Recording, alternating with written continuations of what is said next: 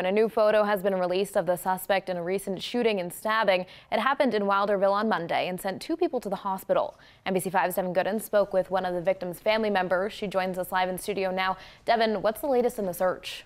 Christina, police are still looking for that suspect in that Monday shooting. Tonight, though, we do have a better, clearer photo to work with.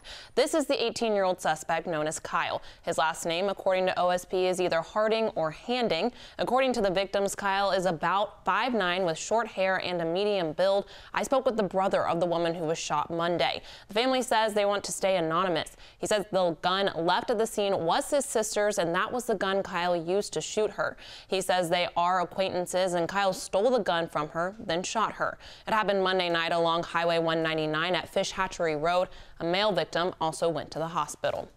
The brother says the man's injuries came when he was defending his sister. Police are still looking for Kyle. They say he has a thick Chicago accent and is considered to be armed and dangerous. If you come into contact with him, you're asked to call Oregon State Police. Live in studio, Devin Gooden, NBC5 News.